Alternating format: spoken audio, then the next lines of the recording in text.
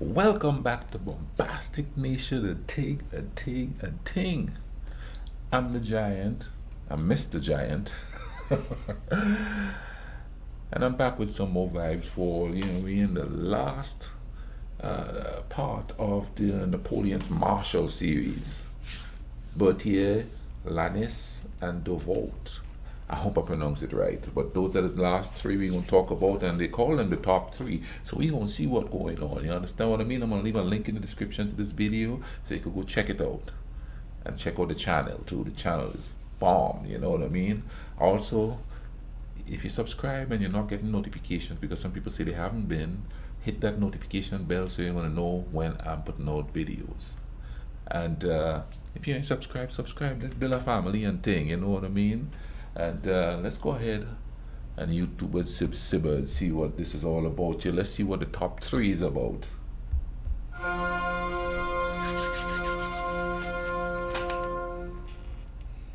Terror belli, decus pacis. Terror in war, ornament in peace. The words inscribed on every French marshal's baton. In France, the title of Marshal or Marshal goes back at least to the 13th century. It represents the highest possible position of military authority. Authority symbolized by a marshal's baton. The title was abolished during the French Revolution as incompatible with the egalitarian spirit of the age. But in 1804, Napoleon founded a new empire and restored the ancient rank. This is Epic History TV's guide to Napoleon's Marshals. All 26 have been ranked according to our own evaluation of their achievements as marshals, with expert guidance from See, I go with personality more than I go with achievements. chief historian of That's my problem, I guess. So far, we've met Marshals Perignon, Brune, Serrurier, Kellerman, Grouchy, Moncey, Poniatowski, Jourdan, Bernadotte, Augereau, Lefebvre, Mortier, Marmont, Saint-Cyr, Oudinot, Victor, Murat, Berthier, MacDonald, Massena, Suchet, Ney, and Soult. We're delighted to welcome back as our video sponsor, NapoleonSouvenirs.com, the online shop for fans of the Napoleonic era. Since 2010, the team at NapoleonSouvenirs.com has offered the finest quality gifts and souvenirs for all those who adore the Napoleonic era. Their extraordinary range of gifts includes busts and statuettes of the Emperor himself, Napoleon-themed champagne, and stunning replicas of I'm about to try that Napoleon-themed champagne. as well as uniforms and flags of the Grande Armée and Imperial Guard, and even the baton of a Marechal. You can visit their online store at Napoleon-Souvenirs.com. I'd like to have one of them batons. If you're lucky enough to be in Paris, visit the Boutique Napoleon in person. Vive l'Empereur, and thank you to NapoleonSouvenirs.com for sponsoring this video. 3. Marshal Marshal Berthier. Berthier. Berthier. No one else could replace him. Oh, simple but to the point. Alexandre Berthier was born at Versailles, 10 miles from Paris. His mother served at the palace as a chambermaid to the future Louis XVIII. His father was a colonel in the Topographical Engineers, a specialist corps of military surveyors. Berthier followed in his father's footsteps, joining the Topographical Engineers aged just 13, and was commissioned lieutenant at 17. Wow. He proved a talented and diligent staff officer. 10 years later, he accompanied General Rochambeau to America as part of French support to the colonists in their War of Independence, and witnessed the British defeat at Yorktown. By the time the French Revolutionary Wars broke out, Berthier was a intertwined there, isn't it? That's kind of cool. You wouldn't think that there was that organization and command. Intertwined living there. Reputation for outstanding staff work meant his services were in high demand, and he served as Chief of Staff to Rochambeau, Lafayette, and Luckner. But during the Terror, Ties to these politically suspect generals put Berthier himself under the spotlight. He was stripped of his rank and not officially reinstated until 1795, when he became Chief of Staff of the Army of Italy. A Chief of Staff led the Staff Section, which was responsible for turning the general's orders into action by drafting written instructions which were sent out by courier, as well as every aspect of army administration, ensuring efficient movement and supply, and collating reports on the enemy, terrain, roads, and anything else that might affect operations. Berthier, building on recent trends in French staff practice, now developed his own comprehensive staff organization. He established 3 sections: his personal office or cabinet, mostly skilled civilian clerks who handled troop movements, transcribed orders, filed reports, and collated intelligence on enemy forces; his private military staff, made up of aides-de-camp, liaison officers, and couriers; and the general staff itself, headed by the First Assistant Major General, also divided into 3 sections. The first dealt with additional troop movements, plus auxiliary Man, he had a lot of services such as responsibilities. hospitals, military policing, prisoners of war, and security of supply lines. The second section organized the army's camps and billets. The third section was the topographical section, responsible for maps and reconnaissance. The general structure of Berthier's system changed little over the next 18 years and proved uniquely effective at handling the challenges posed by a new era of European warfare. Its chief beneficiary would be the Army of Italy's new commander, Napoleon Bonaparte. Napoleon also discovered that his chief of staff possessed immense personal qualities: a heroic capacity for work, meticulous memory and attention to detail, and devotion to duty and discipline. Crucially, he had a gift for turning Napoleon's verbal, sometimes vague, commandments into clear, concise written orders that made sense to his officers and later marshals. Napoleon and Berthier established a highly effective working relationship that would last until 1814. It relied on Berthier's complete acceptance of his subordinate role. He played no part in devising strategy and never challenged or contradicted Napoleon except on points of logistical detail. When a friend queried his devotion to Napoleon, who was an extremely demanding and short-tempered boss, Berthier replied, "Remember that one day it will be a fine thing to be second to Bonaparte." Berthier's hard work and brilliant staff system underpinned all Napoleon's successes in Italy and beyond. They spent so much time together, Berthier was nicknamed Napoleon's wife. He was personally brave too, leading an attack at Lodi and a cavalry charge at Rivoli. But his genius was for staff work and administration, not army command, as he well knew. When he briefly inherited command of the Army of Italy in 1797, he begged Napoleon to return as soon as possible to take over. Berthier played a crucial role in planning Napoleon's Egyptian expedition of 1798 and masterminded his famous crossing of the Alps in 1800, which saw French troops advance almost 100 miles through the mountains in just 8 days. The same year, Napoleon made Berthier Minister of War, putting him in charge of all French military administration. When Napoleon proclaimed his new empire in 1804, Berthier was the first name on the list of new marshals, with seniority over all others.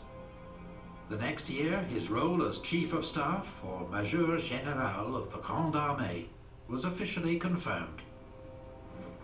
In the fast-moving campaign of 1805, Berthier's system ensured Napoleon always had up-to-date information about the location and strength of his own forces, as well as the latest reports on enemy movements, from scouts, spies, and prisoners. Such advantages helped him achieve the stunning encirclement of Mack's Austrian army at Ulm. On campaign, Berthier and the Emperor often travelled together in the imperial coach, working without pause. His workload was immense. I'd say. So too were the rewards.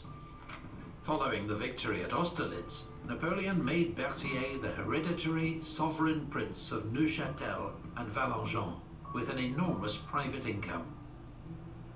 Over the course of Napoleon's reign, he received endowments worth more than 1 million francs per year from the emperor, more than any other marshal. Yet Berthier remained a liability as a field commander. In 1809, Napoleon put him in temporary command of the army of Germany. When Archduke Charles made a bold advance into Bavaria, Berthier's response was hesitant and muddled, and nearly led to Marshal Davout's corps being encircled. Only Napoleon's arrival averted disaster. Returning to his usual role as Chief of Staff, Berthier once more proved his exceptional talents, coordinating the movement of 200,000 men and paving the way for the Emperor's victory at Wagram. The title Prince of Wagram was You know, if you know the man isn't a very good war general, but good in administration, why do you keep putting him to lead stuff? Were they short of men? Was he the only one available? You know what I mean? But it's kind of interesting that he could implement all these things but can't physically lead it. That's interesting. Added to his honors. The invasion of Russia in 1812 was a test like no other for Marshal Berthier and his staff. It required coordinating the movement of 500,000 troops, the biggest army ever seen in Europe, across a 400-mile front. A simple private is happier than I, Berthier complained. I am being killed by all this work. It's got a heavy load. It was clear the Grande Armée's supply lines were at breaking point, and Berthier was among those who tried to persuade Napoleon to halt the advance at Smolensk. He was ignored. As disaster engulfed the army, Berthier continued to perform his duty. By the end of the retreat, he was marching on foot with frostbitten fingers. When Napoleon left the army to return to Paris without him, he wept openly. Despite his own poor health in the wake of the retreat, Berthier worked hard to salvage the remnants of the army and served throughout the campaign in Germany in 1813. By now, Napoleon's enemies had reformed their own army general staffs, partly inspired by Berthier's example. But neither Berthier nor his system was perfect. In May, a confusing order to Marshal Ney contributed to his late arrival at the Battle of Bautzen, and a missed chance to crush the coalition army. Berthier was also notorious for his jealousies and grudges. His pedantic vendetta against Jomini, Ney's talented chief of staff, drove him to defect to the Russians. Berthier must also bear some blame for the disastrous end to the Battle of Leipzig. He knew there weren't enough bridges for the army to retreat safely, but failed to press the matter with Napoleon. When the only bridge out of the city was blown too early, 30,000 men became prisoners. Berthier continued to serve Napoleon faithfully through the desperate defense of France until the Emperor's abdication in April 1814. The restored Bourbon monarchy showered titles and honors on Berthier. The king even gave him an honorary rank in his own guard. Napoleon's return from exile 11 months later put him in an impossible situation, torn both ways by his sense of duty and loyalty. It seems like a lot of the marshals and a lot of the people just went on over to the other side when Napoleon was exiled. And then he shows up again and everybody is confused. They don't know what to do. Oh, that's just crazy. Can you imagine? The king on his flight to the Netherlands, but was treated with such suspicion by the royal court that he left for his wife's family estate in Bavaria. There, a few weeks later, Berthier fell from a window and was killed.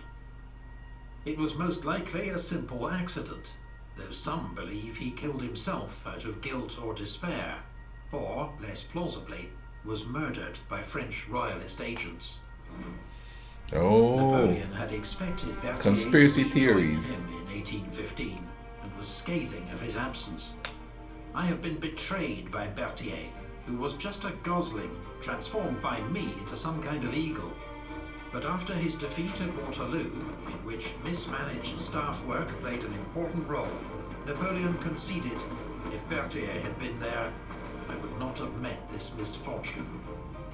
My man knows what had none of Murat's admit his or Ney's heroism, missteps. or tactical instincts of Davout, but he was the indispensable marshal, whose brilliant administration and tireless work were the foundation for so much of Napoleon's military success. 2. Marshal Lannes.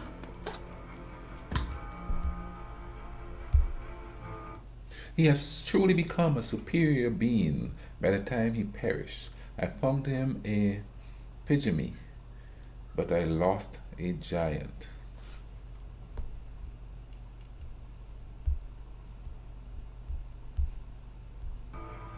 Let's see what the vibe is here with Lannes. Jean Lannes was a farmer's son from Gascony who quit his job as a dyer's apprentice to join the local volunteer battalion in 1792. Energetic and charismatic, he was immediately elected to be an officer by his comrades. The unit was sent to fight the Spanish on the Eastern Pyrenees front, where Lannes proved a brave and active officer. He distinguished himself in several actions and was promoted to command the regiment. Lannes was then transferred to Italy as part of General Augereau's division, where his bold, aggressive leadership won praise from General Massena, and then at Dago from General Bonaparte himself, who rewarded Lannes with command of a grenadier brigade in the army's advance guard. A month later, at the Battle of Lodi, Colonel Lannes was first across the river, leaping off the bridge, wading ashore under enemy fire.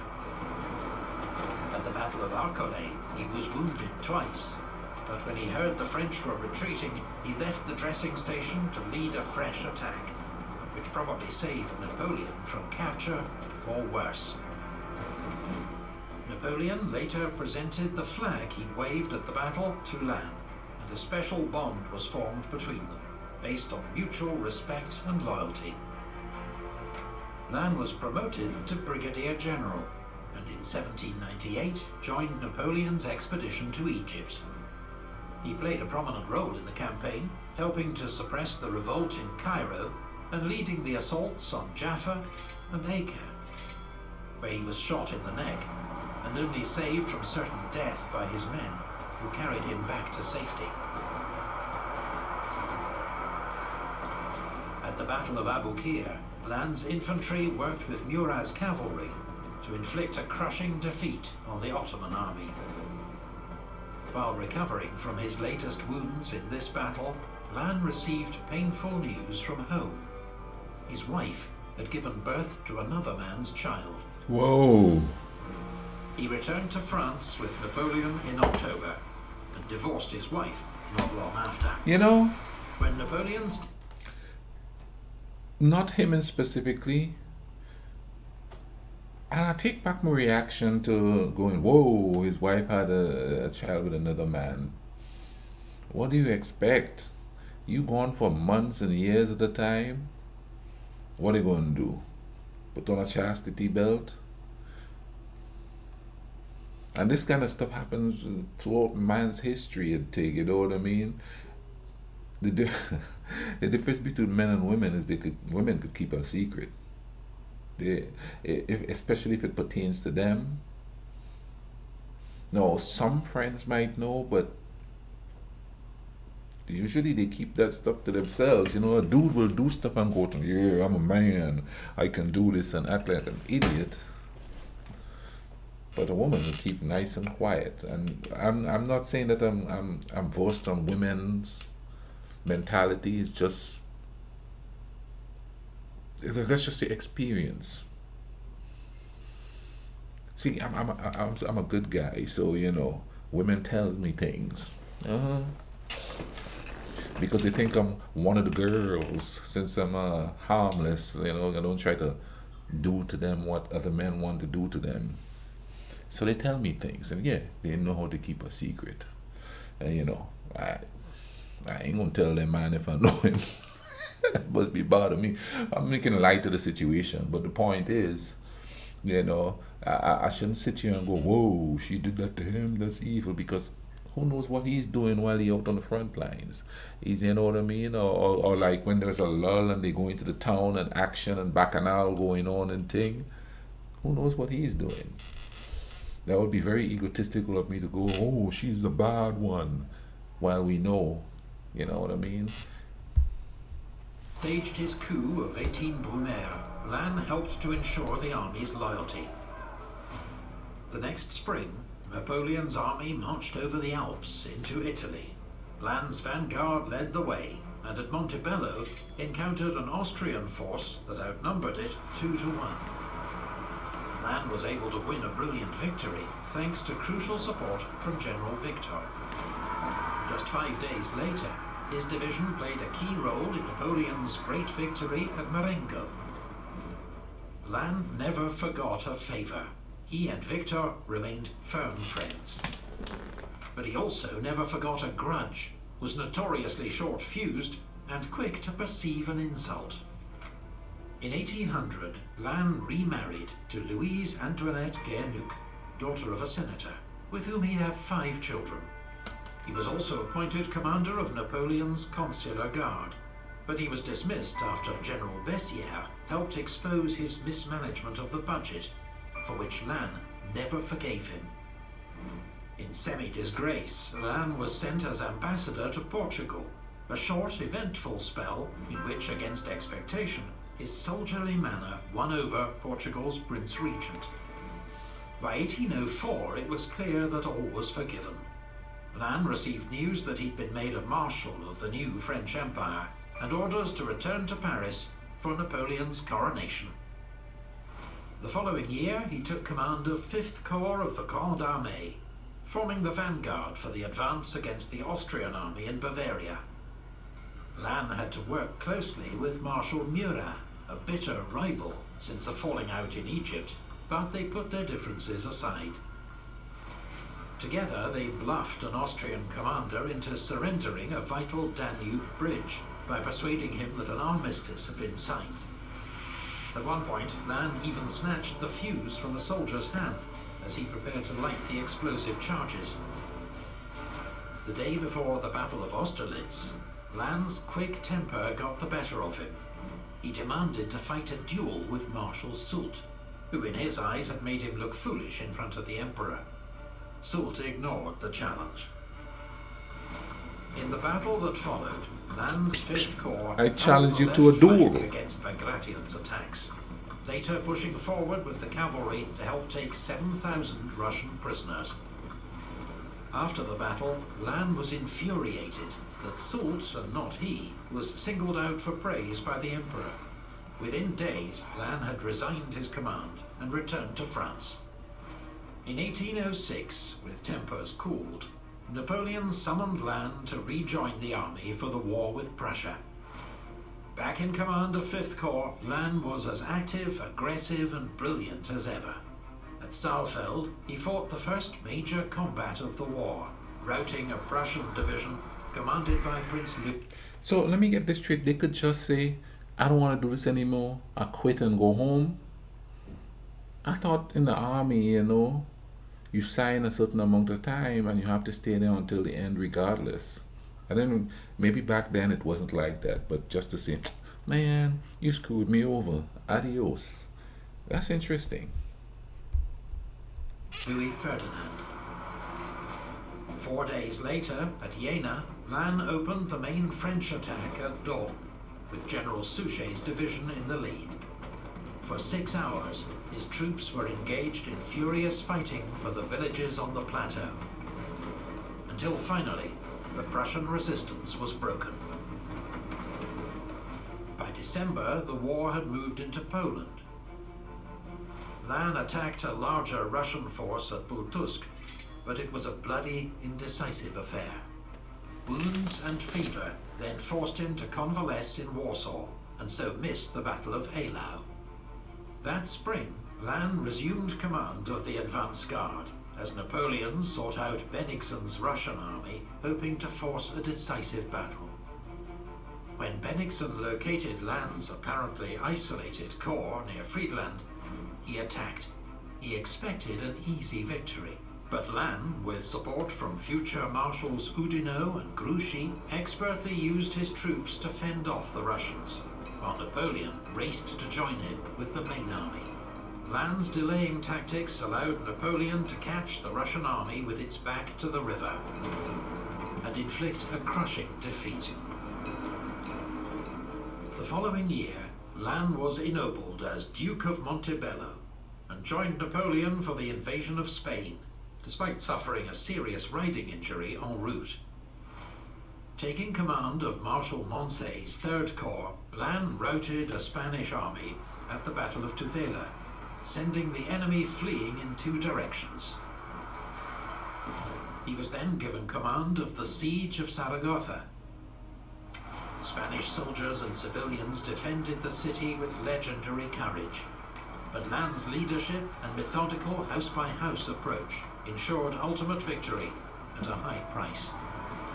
Even Lannes was left shaken by the savagery of the fighting, writing to Napoleon, "Sire, this is a horrifying war." Napoleon recalled Lannes for the war with Austria in 1809. His provisional corps formed the vanguard for Napoleon's four-day campaign, a series of quick victories over the Austrians that culminated in the Battle of Egmont. Napoleon next needed Regensburg taken quickly. The battle of this, the battle of that. He turned to Lannes. They took out the battle now. It's just Desert Lannes' Storm. volunteers You went to know, the they Lannes just give it zone. names, not the Furious, battle of. He picked up a scaling ladder and shouted, "I'll show you that before I was a marshal, I was a grenadier, and still am." As he rushed forward, his aides grabbed the ladder from him, reorganized the men, and led a successful attack. After occupying Vienna, Napoleon ordered his army to cross the Danube in pursuit of the Austrians. Marshals Lannes and Massena led the way across improvised bridges, supported by Marshal Berthier's cavalry. It was soon clear that Napoleon had miscalculated, and that they faced not just an Austrian rearguard, but the full might of Archduke Charles's army. Massena held the village of Aspern, while Lannes organized the defense of Essling. The desperately needed reinforcements and ammunition were held up, as the Austrians floated obstacles downriver to smash the fragile bridges. Lannes' old rival, Marshal Berthier, was placed under his temporary command. Lannes sent repeated orders for him to charge the enemy, in language that verged on an accusation of cowardice. Wow! The two marshals nearly came to blows. The next day, Lannes' corps led an attack on the Austrian centre, but was driven back by the weight of enemy fire. The French-held villages were under constant, pulverizing bombardment. Around 4 p.m., Lannes' old friend, General Pouzet, was hit by a cannonball and killed in front of him. Lannes, badly shaken, walked off to sit alone for a moment, when a cannonball skipped along the ground and smashed both his legs. Lannes was carried to the rear and placed in the care of the Grande Armée's most famous surgeon, Baron Larrey. Larrey quickly decided that he must amputate one leg. The operation went well, but the wound became infected, and Lannes died 9 days later. Napoleon, who had visited Lannes every day, wept at news of his death. What a loss for France, and for me. Then he wrote to Lannes' wife, "The Marshal has died this morning of the wounds he received on the field of honor. My pain equals yours. I lost the most distinguished general in my army and a companion in arms for 16 years, whom I considered my best friend." Marshal Lannes' death was a great blow to Napoleon and the army. He had proved himself an outstanding commander, as brave as Ney, with the military mind of Soult, the marshal who led Napoleon's vanguard in 4 of his greatest campaigns. His remarkable soldiering skills would be sorely missed by the Emperor in the challenging years that lay ahead. 1. Marshal Davout. Davout. Davout was one of the purest glories. Louis Nicolas Davout. Let me go back here, man. Why did I miss that? 1. Marshal Davout. The purest glories of France. Okay. Okay. Let's hear it. Nicolas Davout was born into a noble family from Burgundy. Noble. With a tradition of military service that went back to the Crusades. At 15, he was sent to the military school in Paris, just missing a young Napoleon Bonaparte, who'd graduated a few weeks before. In 1788, Davout was commissioned into the Royal Champagne Cavalry Regiment. But within a year, his vocal support for the French Revolution had got him into deep trouble. He was forced to resign his commission and spend 6 weeks in prison. In 1791, Davout joined a local volunteer battalion and was elected its deputy commander. The next year, France was at war with Austria and Prussia, and Davout soon proved himself a brave, highly organized and energetic officer. He also won praise for attempting to prevent his commanding officer, General Dumouriez, defecting to the Austrians, though he was not successful. The incident did speed Davout's promotion to Brigadier General. But the revolution was now entering its most extreme phase. A new law barred ex-aristocrats from the army, and Davout had to resign his commission once more. A year passed before he was reinstated, with command of a cavalry brigade in the army of the Moselle. He led a series of daring operations against the Austrians. Did they just say they ban rich people or nobles from the army? Wow. In 1798, Desaix introduced Davout to his friend, General Bonaparte. Napoleon was not at first impressed. Davout was aloof, untidy and awkward. Napoleon even described him as a damn brute. But he did trust Desaix's judgment and gave Davout a command in his army bound for Egypt. It was a tough campaign for Davout, who caught dysentery in Cairo, but he further demonstrated his military skill, winning a series of skirmishes on Desaix's expedition into Upper Egypt, and later leading a successful assault on the town of Abu Qir. Soon after their return to France, General Desaix was killed at the Battle of Marengo, robbing Davout of a close friend and patron. However, Napoleon had been won over by Davout's performance in Egypt. He now promoted him General of Division and appointed him Inspector General of Cavalry. Napoleon also encouraged Davout to marry Amy Leclerc, Pauline Bonaparte's sister-in-law, bringing Davout within the First Consul's extended family. It proved a loving... Well, I think he's about to say it proved a loving, he said, but it was still political, it seems. You marry her, you'll be in, bruh. You marry her, you'll be in. He says it was a loving marriage. And a great source of strength to Davout in the years Good, ahead. worked out. In 1803, Davout was given command of the camp of Bruges, where troops were preparing for the invasion of England. Here he established his reputation as an exceptional administrator and hard taskmaster, enforcing discipline and regular training, while paying attention to his soldiers' welfare and sacking officers who didn't meet his high standards. In 1804, Napoleon proclaimed a new French empire, and Davout, aged 34, became the youngest of its new marshals. His inclusion was a surprise to many, especially as he'd still not commanded anything larger than a brigade in battle. It's very likely that the deaths of Davout's patron, Desaix, and brother-in-law, Leclerc, cleared a path for him. The next year, Davout's troops became 3rd Corps of the Grande Armée and marched east to take on the 3rd Coalition. On the eve of the Battle of Austerlitz, Davout force-marched his corps 70 miles in 2 days, arriving at dawn on Napoleon's right flank. His troops went straight into action, holding off a powerful coalition attack, buying time for Napoleon's decisive move against the enemy centre. It was a remarkable performance by 3rd Corps, soon eclipsed by an even greater feat of arms the next year in the war against Prussia. As Napoleon concentrated his forces at Jena to attack what he believed was the main Prussian army, he ordered Davout's 3rd Corps and Bernadotte's 1st Corps to cut off their retreat. But 10 miles north of Napoleon, near Auerstedt, Davout ran straight into the main Prussian army. With no sign of support from Marshal Bernadotte's 1st Corps, Davout's 26,000 men faced odds of more than 2 to 1.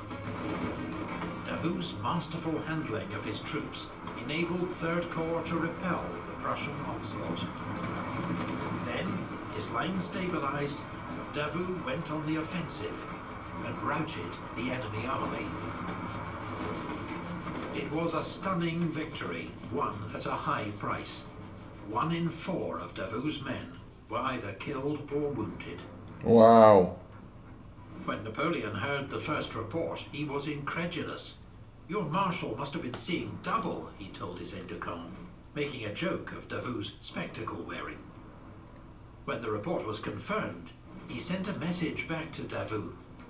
"Tell the marshal that he, his generals and his troops have gained everlasting claims on my gratitude." He later gave 3rd Corps the honor of being the first troops to enter Berlin. The next year, at Eylau, Davout's corps again played a pivotal role, trying to turn the Russian flank. When his men were driven back, Davout rallied them, shouting, "The cowards will die in Siberia, the brave will die on the field of honor." This time, 3rd Corps could not break through, but its tenacity helped persuade the Russians to retreat that night. Following the peace treaty of Tilsit, Davout became Governor-General of the new Duchy of Warsaw, where he oversaw the recruitment and training of Polish troops. In 1808, he was ennobled as Duke of Auerstedt. But for all his military prowess, Davout was not a popular figure. Notoriously tough, his troops respected rather than loved him, while several marshals were irritated by his air of superiority and blunt manner. In 1809, with war looming with Austria, Davout rejoined 3rd Corps at Regensburg. When Archduke Charles advanced into Bavaria, the army's temporary commander, Marshal Berthier, nearly left Davout to be cut off. As soon as Napoleon arrived, he ordered Davout to withdraw.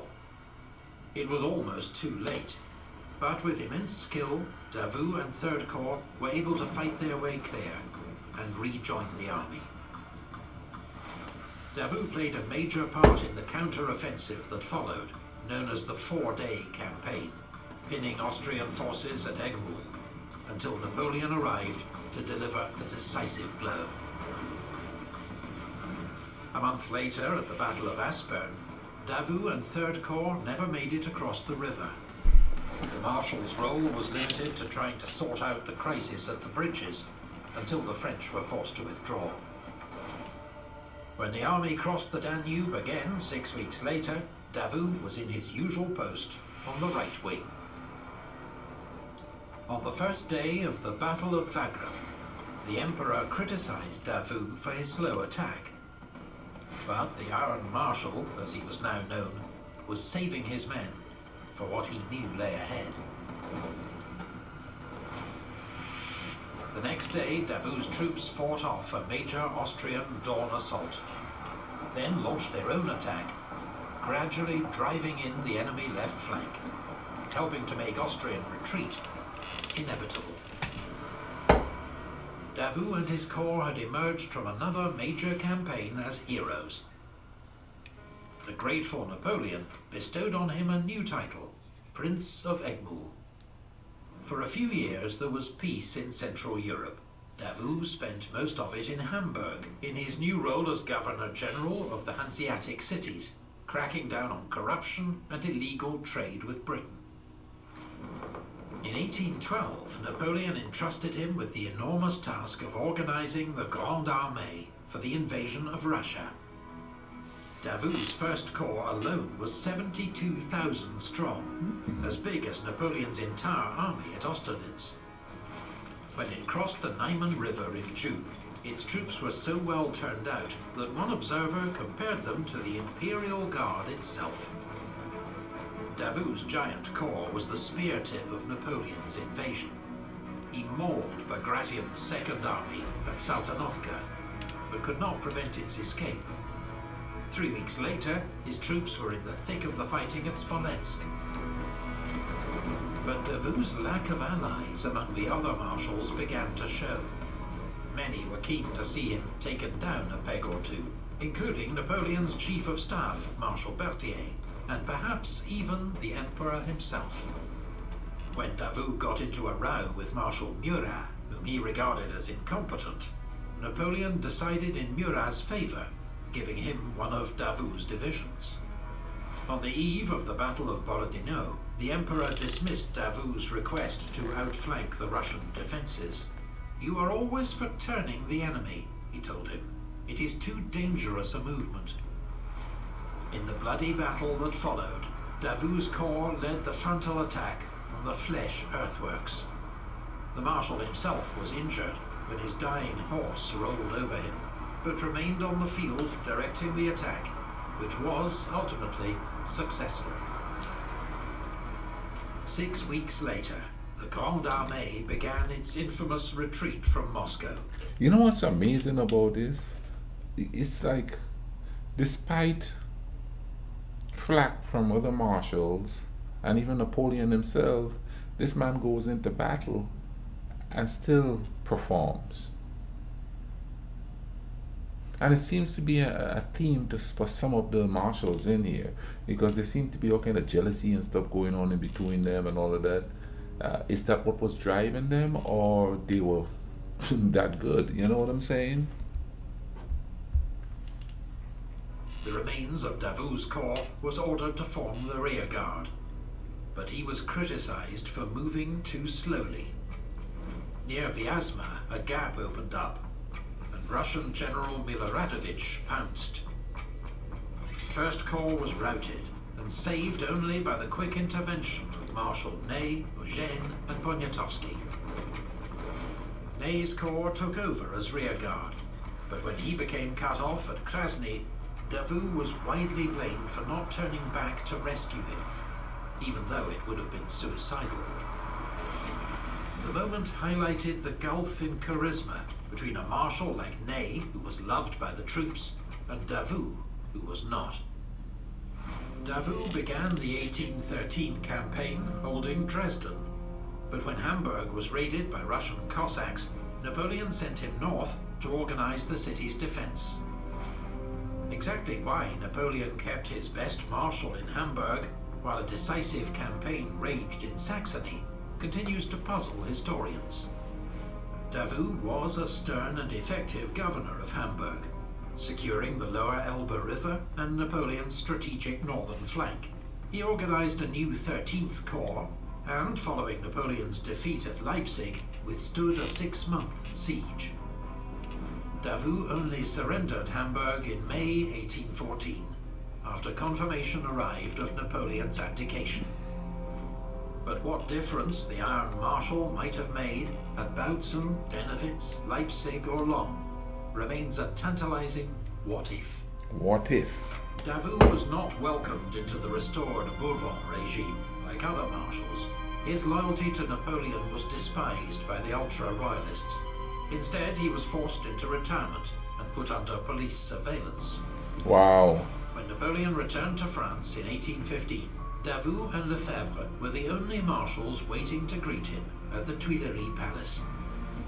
But once again, Napoleon gave Davout a role which, in hindsight, seems a disastrous waste of his ability. Davout was made Minister of War and Governor of Paris.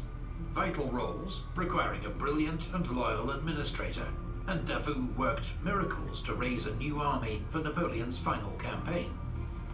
But if Davout, not Grouchy, had commanded the Emperor's right wing in 1815, who knows what might have been? Who knows? Following the Emperor's defeat at Waterloo, Davout organized the defense of Paris and urged Napoleon to fight on.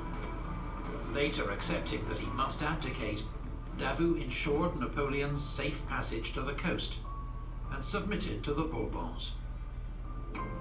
The Royalists had promised Davout that his officers would not be prosecuted for their conduct. He was furious to discover these assurances would not be honored. He also testified on behalf of Marshal Ney, but could not save him from a firing squad.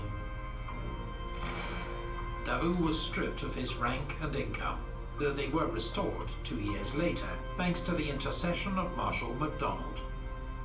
Davout shunned court, as he always had. His health was failing, and in 1821, the death of his eldest daughter left him grief-stricken. He died 2 years later of tuberculosis, aged 53.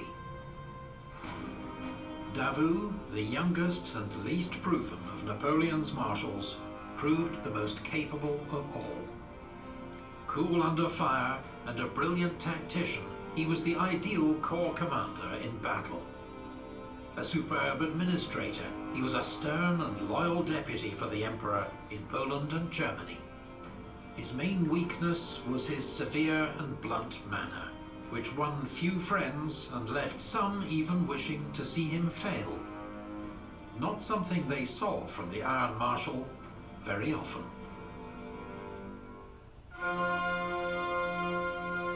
So concludes our ranking of Napoleon's marshals. 26 dramatic lives that reflect a tumultuous age. Products of a military meritocracy forged in the French Revolution. Skills honed by 2 decades of war. Their fates entwined in the rise and fall of empires. History may never see such an extraordinary, diverse and colourful collection of military commanders again. Thank you to all the patrons. Ooh-wee. That was the final part of the Napoleon's Marshals. Man, thank you all for just suggesting this. I really enjoyed this vibe here. And I'm sticking with MacDonald. The other guys are impressive too. You know, what's most impressive or what's most impressionable about this is how when Napoleon left or abdicated the first time, how many marshals went over to the royal family. And like they said, when he came back, only 2 showed up to support him. But I guess people would go to where they think it would be best for them and their family, I guess, you know, the position that they take, the side that they take. But they're right, though. I mean, these are the stories of these men were like riveting, man. You know, the battles they fought, the things that they had to go through to maintain their leadership. You know, some of them getting demoted, getting called back, getting thrown out, getting called back. The inner fighting. Can you imagine? That's just pure chaos. You know, a decade of war and a decade of infighting and stuff like that. That's crazy. But anyway, man, y'all, thank you for watching this with me. Link in the description to the video. Check it out. Check out the channel. Great vibes up there. And in the meantime, y'all take care of each other, alright? Cool runnings.